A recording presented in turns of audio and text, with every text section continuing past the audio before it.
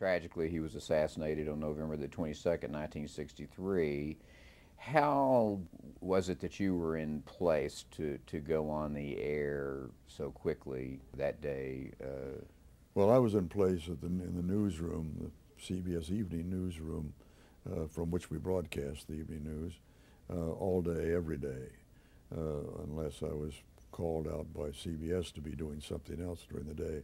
But I had lunch right there at the desk. I never went out from 9:30 in the morning to evening, most days. And I was there that day. And when the 5 bells rang at the United Press machine, uh, our uh, our news editor, Eddie Bliss, was over at the machines tearing off copy from the machines, and he yelled out. He said, "The UP got a bulletin. Shots rang out in Dallas today. The president going by. And of course, bulletins started pouring in. The motorcade broke up, and his car was on the way to the hospital, and then Parkland Hospital. Well, as soon as he shouted that out, why, I shouted for Don Hewitt, our producer, who was back in the back room, and we meet us. Let's get on the air. Let's get on the air.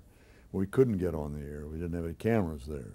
Cameras were brought into the newsroom just in time to get warmed up for the broadcast, which would have been 6 hours later. But what we could do was go into an announce booth we had in the newsroom and get on to the air, to the television air with a slide and CBS bulletin and my audio reports. So we did that, and for about 20 minutes or so, while they got the camera up and got it warmed up and in place, we were on the air with audio bulletins only. I think the time was 12 or 14 minutes, something like that. I was doing a running story by an audio, and then we were able to get on the air, and I went out and slid into my regular position for the evening news, and we carried on from there.